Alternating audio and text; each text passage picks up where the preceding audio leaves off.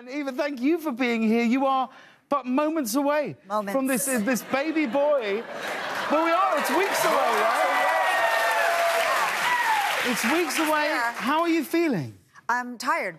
Yeah. Yeah, I'm uncomfortable. Everything's bigger. Do you get tired of people doing this? Like strangers weird, going... Yes, yeah. weird people, but no. How are you feeling? Yeah. Oh, my God! Oh, my God! Yes, and, you know, he can hear you, so... Yeah. He's going to hear this weird English accent right now. And... Welcome to American Airlines. Now, you also, another thing that happens when you're pregnant is everybody that you meet has got advice for you on what to do. And how mostly how to birth.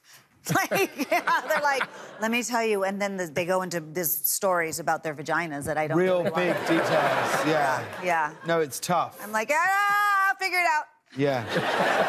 Yeah. Tell your husband not to go and... No, tell him not to go and have a look. Well, he has 3 kids. Yeah, but it's like watching your favourite pub burn down.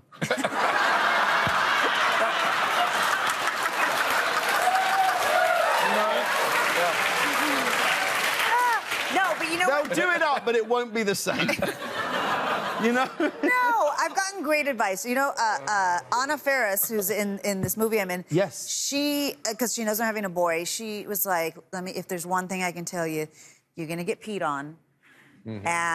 Changing the diaper, you know that. Yeah. Well, you guys, I don't know this. You guys are like, been there. Yeah. And then when you potty train them, she's like, put Cheerios in the toilet so they can aim. Oh, that is a good idea. Isn't that a good idea? Oh, my God.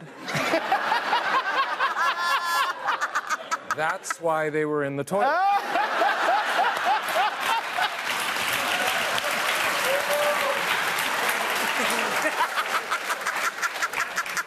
I've been eating Cheerios out of the toilet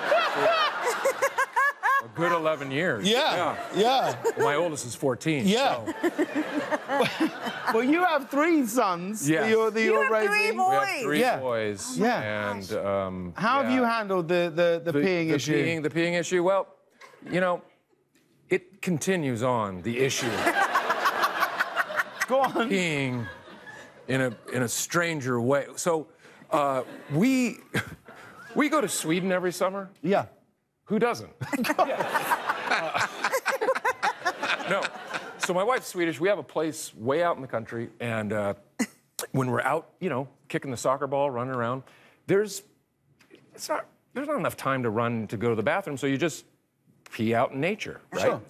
That has continued in our backyard, in our house here in Los Angeles, where there's been many a play date where, you know, a scared mother who's visiting us with the child leave immediately because our children just decided to pee in the backyard and have convinced them to pee in the backyard. Right. So, that continues on in our household, but it's very eco-friendly. It'll also explain why all those Cheerios are in your backyard. It's also the reason. Wow, we buy pallets of Cheerios. Now, Eva, how are you doing on names? Name picking is hard. Would you share any names with us that haven't made the cut? Oh, that have not? Yes. Well, you know, it's going to be a Latino name. I mean, that's all. It's not going to be like Will, but it's. I mean, it's not Latino enough.